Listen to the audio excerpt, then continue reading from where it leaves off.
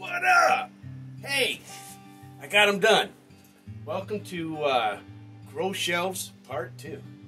Alright, let's take a look at this. I put a cut list in the comments in case you're interested in building this project.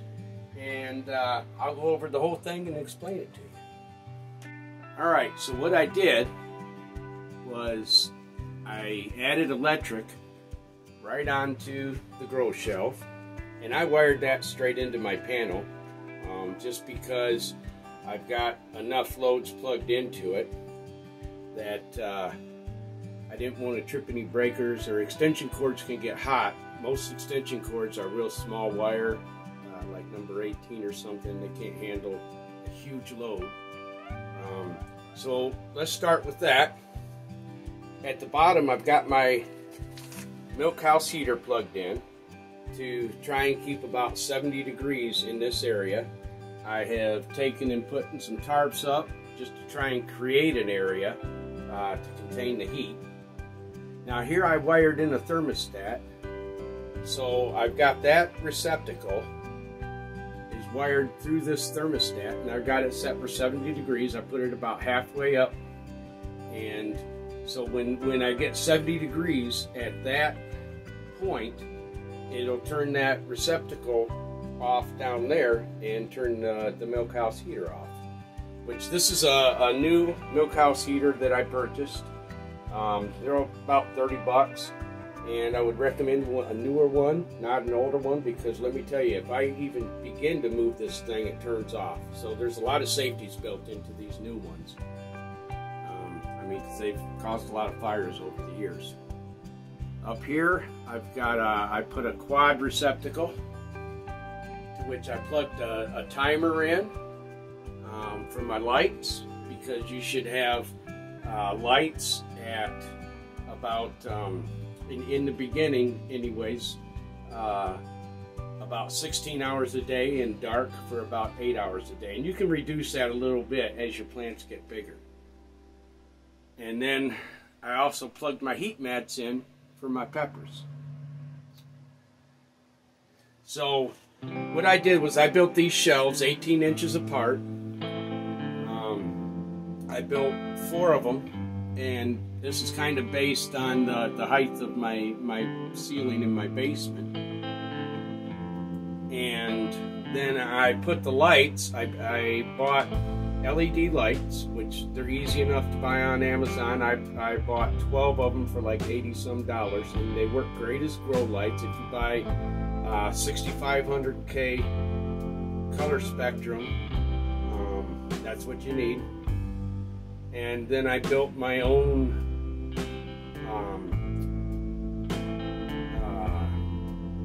structure to attach them to, and all that's in the cut list.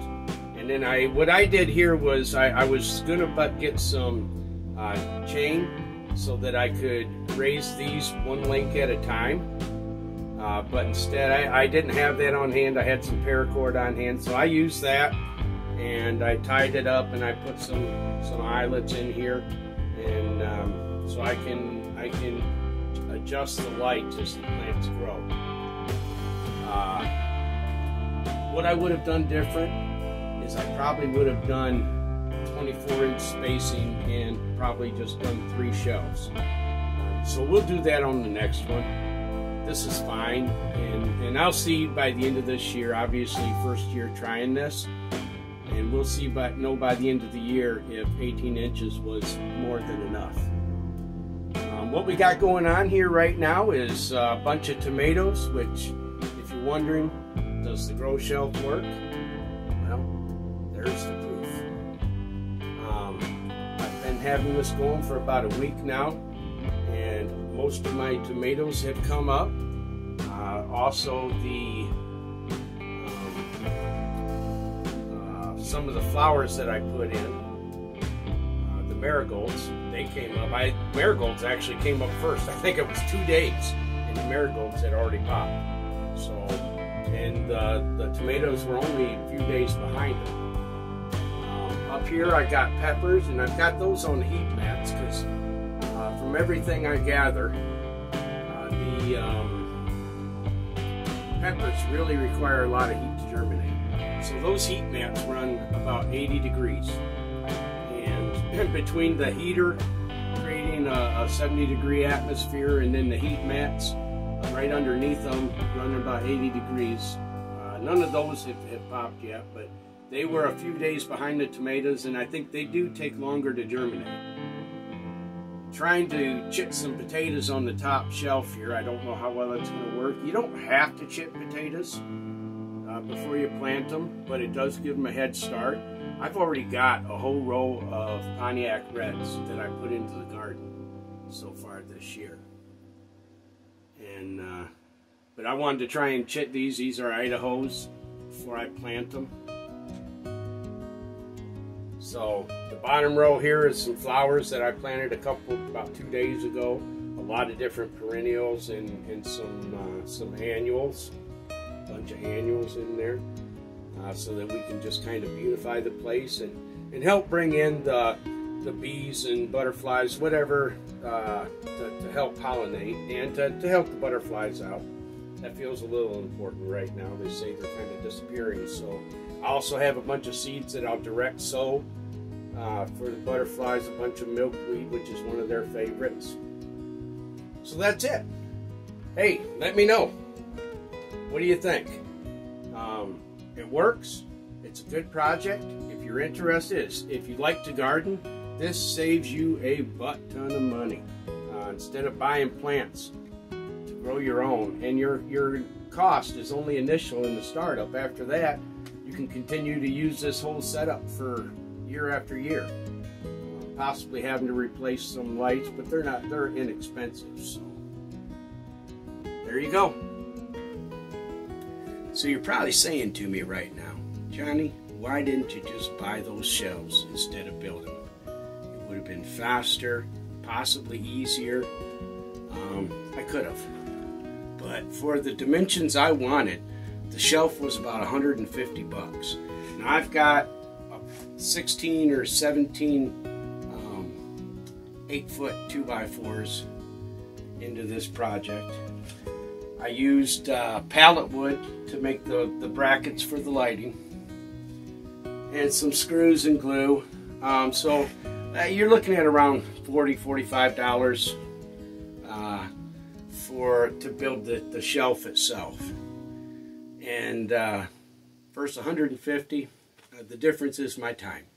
I cut it all on my miter saw and my table saw, so no big deal, easy peasy. Now, the reason I wanted the shelves at these dimensions is because these LED lights I wanted to buy and use as grow lights, and they're just LED strip lights. I got 12 of them for 80 some bucks. They're 6,500K, and that's important. Oh, see, I got some flowers coming up. I'll have to see what kind of what was I saying? Oh, so these light strips are 4 foot long, and these trays are 20 inches deep. So basically I needed at least, I was looking at to be comfortable, something around 2 foot deep and 4 foot wide. And that was about $150 shelf. The electric stuff I got here, about $250 an outlet at Menards. I bought the 20 amp receptacles. A couple bucks for boxes. The see it.